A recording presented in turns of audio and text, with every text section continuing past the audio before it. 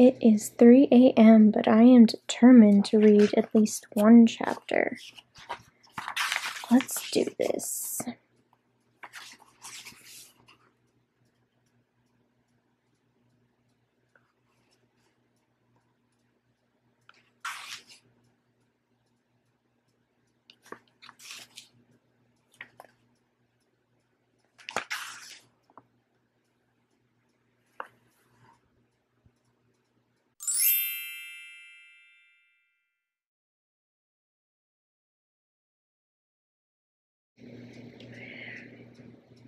It's 10:27. I really only got like 6 hours of sleep, but I'm up. My mom is bringing coffee and possibly a muffin. I think I'm just gonna go ahead and start reading. I actually got through 5 chapters of Stuart Little last night because they're short. You know, it's a children's chapter book. I'm just gonna keep going with that because I think I can finish it up very quickly in like maybe less than an hour. And then once my coffee's here, I don't know if I'm gonna take it outside because of bugs, but I might drink it and then go outside and start my comic book. Because it's summer, it just feels right to read Aquaman. I'm gonna go with this New 52 Aquaman comic book, Volume 1, The Trench. That's my reading day sorted. If I finish both of them really early, I'm just gonna dive right into one of my other books. That would be fantastic, but we'll see how the day goes. I'm not gonna lie to you, I haven't read a single page, but my mom is back with coffee and my muffin, so now I'm actually going to read. Goodbye.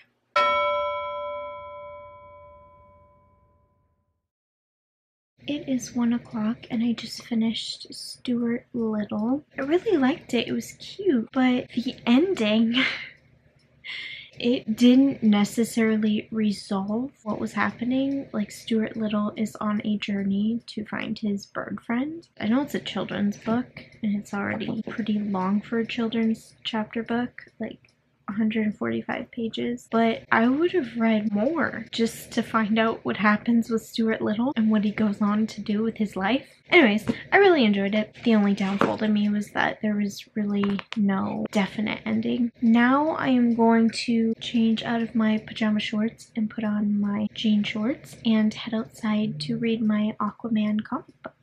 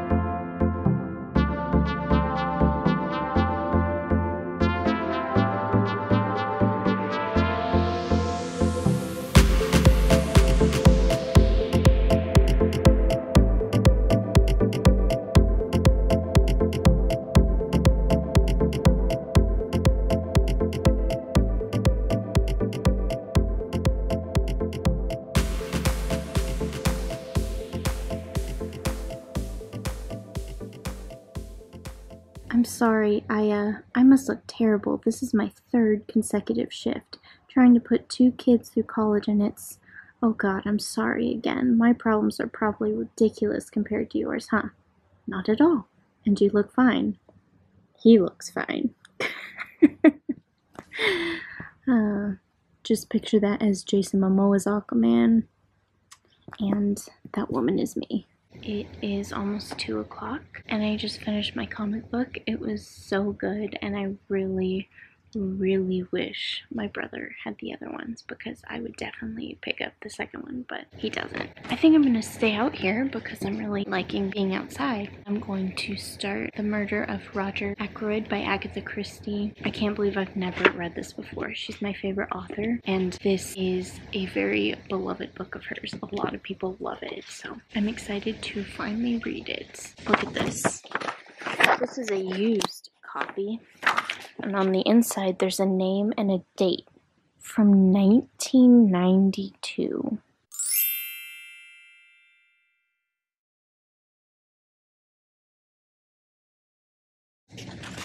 Alrighty.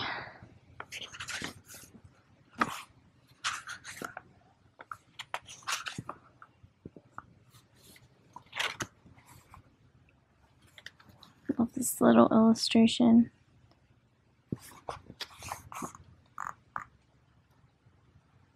You can't know, I snapped.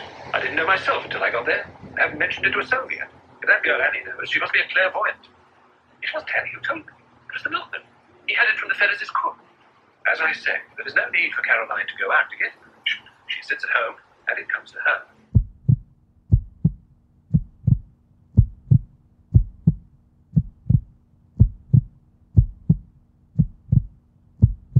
There I was, listening to my Agatha Christie audiobook while reading the physical book. This gigantic bug flies at me. I get up and run back inside the house. I see it flying around. I'm praying it'll go somewhere else so I can go back outside. I don't see it anymore. I go back outside. Oh my God, it's on the patio. Run back inside. I'm watching it.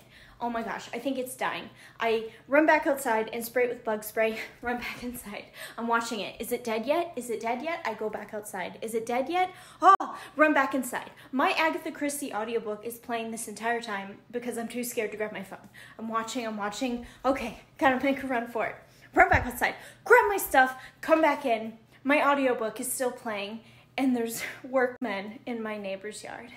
I am a one-woman comedy show. All this over a harmless, colorful Figeater Beetle. Okay, so I got distracted by my phone and I only got through one chapter, and then that bug that attacked me earlier came back. Now he's on the patio dying. It's some sort of like iridescent green beetle that is huge. I've never ever in my life seen something like this. I want to show you, but I'm pretty sure it can't fly. It's dying. The wings are, I don't know, out of order. It's definitely dying. And I sprayed it with some of my bug off. I don't know what it is, but it's creepy.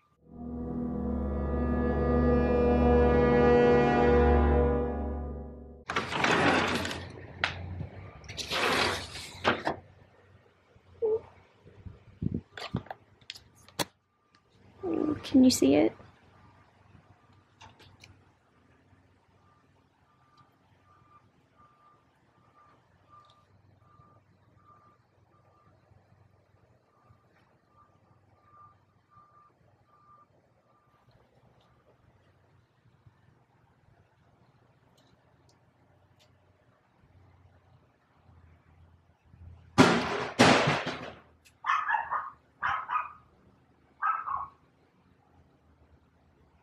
Scared the crap out of me.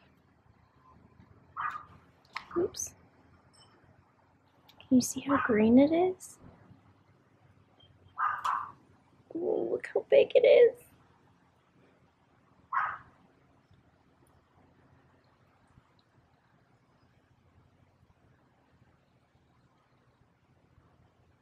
Apparently, it is a fig beetle. It has a lot of different names.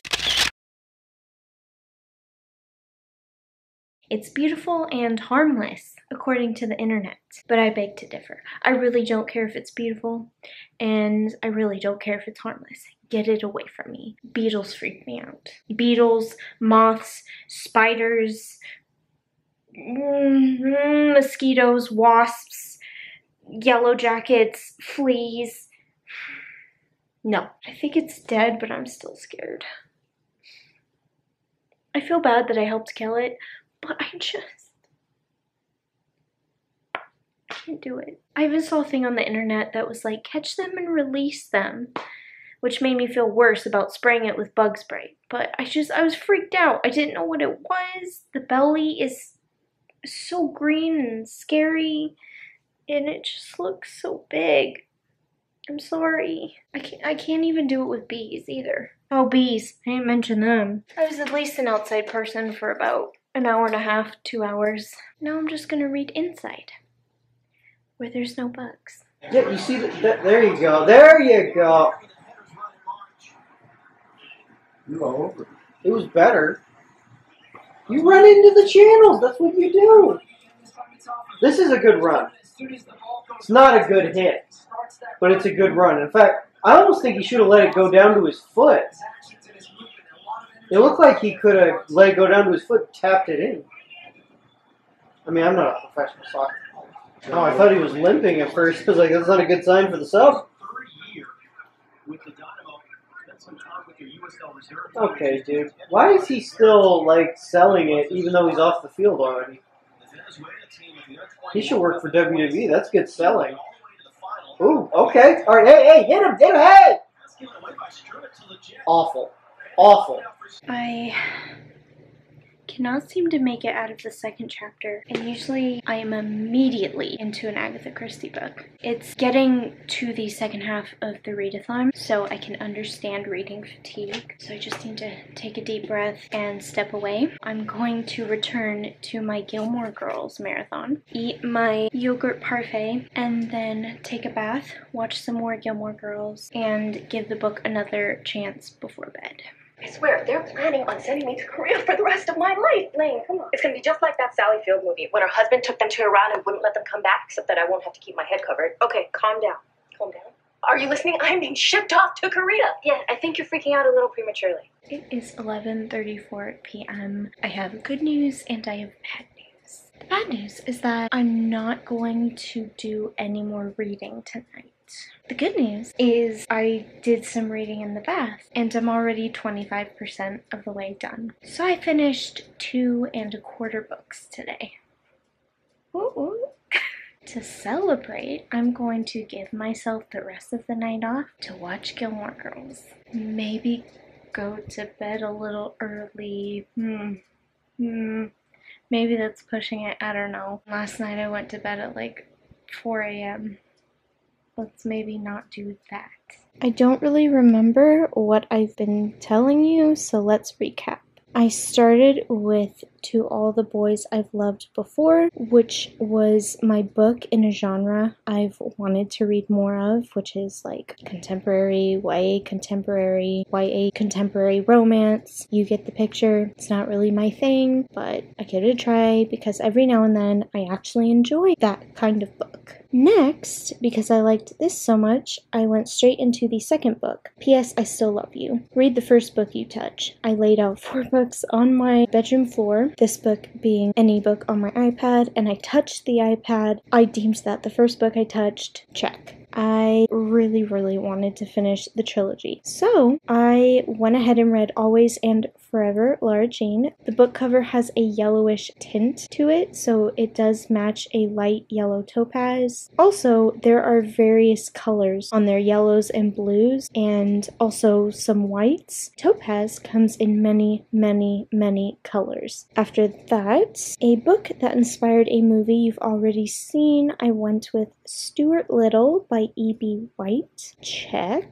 Read a book outside your house. I read Aquaman Volume 1, The Trench. It was amazing. If you like comic books, DC, Aquaman, you should give it a try. It was great. Now I have started The Murder of Roger Ackroyd, a book that starts with The last challenge is read a book that takes place on a different continent than where you live. I was originally going to read India Black and the Shadows of Anarchy, but I'm not 100% sure this is the book I'm going with. I might pick up an Amelia Peabody book. I might pick up another Agatha Christie book. I'm just not 100% sure at this point.